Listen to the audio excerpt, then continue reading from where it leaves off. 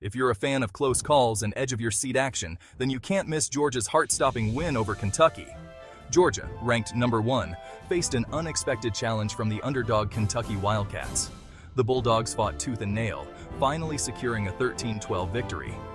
The game was a defensive showcase, with Georgia's offense struggling to find its rhythm. Quarterback Carson Beck had a quiet night, completing just 15 of 24 passes for 160 yards. But it was Branson Robinson who became the hero, punching in a late touchdown in the fourth quarter. This crucial score was set up by the relentless running of Trevor Etienne, who kept the chains moving all night. Despite their loss, Kentucky deserves major props. Their kicker, Alex Raynor, was on fire, nailing 4 field goals including a school-record 55-yarder. The Wildcats' defense kept Georgia on their toes, but they just couldn't find the end zone. In the end, it was a game of inches and pure heart. Georgia's narrow escape keeps their unbeaten streak alive and leaves fans breathless. Stay tuned for more college football action.